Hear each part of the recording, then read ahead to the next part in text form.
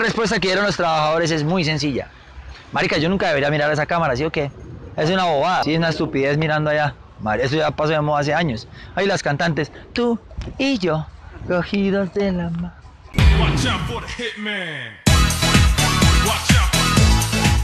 Hello everybody, I'm very happy to be back with you. I know that you missed me and I miss you too. Today I'm bringing you a very important technique that is going to help you a lot. I know, so you better stay here with me.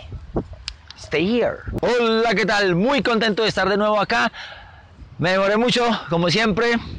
Esta vez ya no prometo más. Simplemente voy a actuar y les traigo una técnica bien importante que precisamente nos va a servir para lograr muchísimas cosas, especialmente para mejorar nuestra fluidez y nuestro inglés en general. Así que mejor es que se queden conmigo aquí. Antes de enseñarte esta técnica, espero que te suscribas si no lo has hecho aún, porque los videos que voy a subir de aquí en adelante te van a servir mucho más que todos los que has visto antes en este canal. El nombre de la técnica es monitoreo. ¿Y cómo me sirve esto para mejorar todo? Como les dije antes, para mejorar en especial mi inglés. Pero primero les voy a contar una historia que tiene que ver muchísimo con esto. Hace muchos años, en una planta de General Electric, se llevó a cabo un estudio con unos trabajadores que consistía en alterar variables como la luz, el ruido y la temperatura, y ver cómo alterando esas variables podía afectar la productividad. Se esperaba que al hacer esto hubiera obviamente cambios, entonces empezó por la luz y se aumentó el nivel de luz en el sitio de trabajo de este grupo de trabajadores. Y para satisfacción de los investigadores, el nivel de producción aumentó y el nivel de errores disminuyó, lo cual les pareció lógico a la mayoría de estos investigadores. Luego se bajó la intensidad de la luz y se empezó a trabajar en un ambiente pues un poco más oscuro. ¿Y qué creen que pasó? Pues pause el video y comente su respuesta y siga este juego conmigo. Pues lo que se esperaba al disminuir la luz es que también disminuyera la producción y también aumentaran los errores. Pero para sorpresa de los investigadores, la producción aumentó y los errores siguieron disminuyendo. Pasaron entonces a experimentar con el ruido, subieron los niveles de ruido y la producción seguía aumentando. Bajaron los niveles de ruido y seguía aumentando y los errores disminuyendo. Hicieron lo mismo con la temperatura, subieron la temperatura, seguía aumentando la producción. Bajaron la temperatura y seguía aumentando la producción y disminuyendo los errores. Los investigadores con estos resultados estaban desconcertados, no lo podían creer. Querían saber obviamente qué era lo que estaba pasando, así que se reunieron con un grupo de enfoque de estos trabajadores y le hicieron esta pregunta: ¿por qué creen ustedes que haciéndoles todas las variables posibles, cambiándoles el ambiente, subiéndoles la luz, bajándoles la luz, subiéndoles el ruido, bajándoles el ruido, seguía aumentando la producción? ¿Qué creen ustedes que es lo que pasó? Ahora yo te pregunto a ti, para el video y coméntame, ¿qué crees que fue lo que pasó? No hagas trampa. Pues la respuesta de los líderes o del líder de esos empleados fue muy sencilla. A nosotros siempre se nos veía como uno más, como uno del montón. Éramos simplemente una pieza más del trabajo.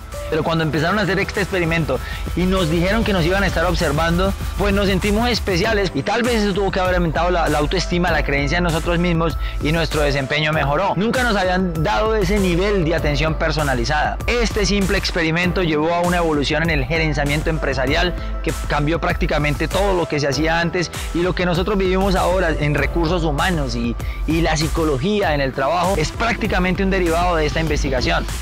¿Qué pasa? Que está comprobado que cuando las personas somos observadas, nuestro desempeño, nuestro comportamiento tiende a ser mejor que si sabemos que no nos están viendo. Y es sencillo, tú lo puedes comprobar. Si alguna vez has estado en un gimnasio con instructor y él te está viendo, tiendes a hacer más repeticiones, tiendes a levantar más peso cuando te ven.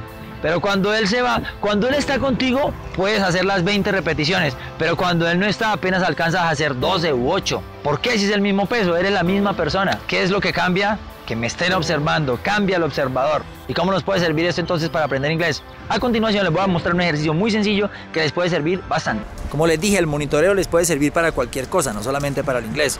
Si yo monitoreo todo lo que hago, sé que voy cruzando esta calle, me voy fijando, no vienen carros por allá, no vienen carros por allá, puedo cruzar. Un ejemplo bobo, pero te puede salvar la vida. Otra opción es que también pueda ir narrando lo que voy haciendo. Puedo decir simplemente, ok, en este momento Santiago Sáenz va caminando por el parque. Puedo decir en tercera persona lo que Santiago va haciendo. Imagínense que ustedes se dan cuenta de cómo caminan, por dónde van, mirando alrededor, describiendo lo que va pasando. Estoy viendo una persona con su celular y su bicicleta, unas señoras con unos perritos, mi amigo Jonathan levantando la mano y saludando a la cámara, pensando en de qué vendrán hablando esas dos mujeres que vienen ahí, o las dos que están allá más atrás. Puedo ir haciendo tonterías como esa, pero realmente me está diciendo, enfócate, estás en el presente, estás en el ahora. Hay muchas filosofías y religiones que nos han dicho que lo importante es el ahora, el presente, pero no nos dicen realmente por qué. Y pues si estás concentrado en lo que vas haciendo en el momento y mirando todo como un espectador, como si estuvieras en el cine, y observándote a ti mismo qué haces, cómo haces las cosas, tu nivel de desempeño necesariamente tiene que mejorar. ¿Cómo lo haría entonces en el inglés? Recomiendo que cuando vayan por la calle vayan hablando solos, no desperdicien esa oportunidad para practicar inglés y al mismo tiempo se van monitoreando. Hablando solos, ¿cómo? Para que no digan que están locos. Pues simplemente llevan el manos libres puesto, no le están hablando a nadie en realidad, pero la gente va a dar por hecho de que sí. Entonces, ¿cómo lo haría yo? Empiezo a hablar en inglés, narrando lo que veo. Ah, that man is playing with his dog, but I think the dog is dumb because he didn't see the ball. And I just think about that sentence that I said. And for example, I didn't like the way that I pronounce ball. Esa escena que describí antes, de pronto no me gustó mucho como sonó la palabra ball. No la pronuncié esa L como tenía que sonar en inglés y repito la frase hasta que me guste a mí el sonido y repito la frase hasta que esa persona que hable inglés, que sea mi jefe o la persona que me va a evaluar en algún momento o cuya opinión me importa, la veo que está al lado mío y que está pendiente en cómo lo hago y lo digo otra vez y otra vez y otra vez hasta que esté contento con esa frase, hasta que suene lo más parecido a ese acento que yo quiero tener, que yo quiero emular. So remember, monitoring, monitoring, monitoring. Hasta me estoy monitoreando cómo pronunciar monitoreo. Esto no tiene por qué ser algo aburrido, lo pueden hacer interesante. Háganlo como un juego, incluso monitoreen cómo pueden monitorear cada vez mejor. Monitoreen cómo puede hacer que monitorear sea interesante y sea divertido. O imagínense que la persona que a ustedes les gusta mucho, esa persona que admiran, esa persona que quisieran imitar o seguir, los está observando todo el tiempo con una cámara. ¿Cómo actuaría usted? ¿Cómo hablaría usted? Piense por ejemplo cuando está en una discoteca o va a ir a una fiesta en la que sabe que la persona que le gusta va a estar allá. Estar mucho más pendiente en el maquillaje, en la ropa, y si está bailando va a hacer un esfuerzo por hacerlo bien, porque es obvio que le importa muchísimo lo que esa persona piensa de usted. Si no lo quiere hacer con otra persona, usted dice, a mí no me importa mucho el que dirán, pues hágalo con usted mismo, que sea usted mismo el observador, pero sálgase de sí y véase a sí mismo abajo, allá como en una película, en una pantalla en el cine, cómo camina, cómo habla, cómo pronuncia. Hay otro ejemplo que dan los nutricionistas, que cuando tú estés comiendo, solamente piensa en eso que te estás comiendo. La verdad que yo creo muchísimo en este principio, porque una vez en un taller de PNL hice un ejercicio que consistía en que el almuerzo fuera simplemente una mandarina. Pues a la hora del almuerzo, el encargado dijo, ok, preparémonos ahora para almorzar, y nos repartió a cada uno una mandarina. Pues obviamente todo el mundo pensó que ese de pronto era la entrada o algo. Al final, él dijo que ese era el almuerzo, pero ¿cuál fue el ejercicio? Empezamos simplemente por ver la mandarina, nos dijo que miráramos bien la contextura de la cáscara, que la oliéramos, que le diéramos gracias a esa persona que la cultivó, al que la trajo a la ciudad. Luego empezamos muy despacio a quitarle la cáscara, a olerla, a imaginar dónde fue cultivada, y así fuimos haciendo ya con la carne de la mandarina. Poco a poco nos tomaría de pronto unos 5 o 10 minutos comernos esa mandarina que normalmente nos comemos en 30, 40 segundos.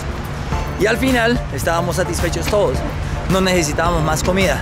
Eso prueba realmente que cuando estoy haciendo algo y enfocándome solamente en esa actividad en particular, el resultado es muchísimo más satisfactorio que si no lo hago.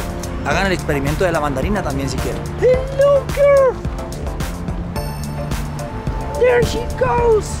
Bye. Voy monitoreando también que nadie me vaya a atracar. Es como cuando vas por una calle peligrosa, vas pendiente, mirando hacia todos lados, que no venga alguna persona sospechosa. Eso es monitoreo.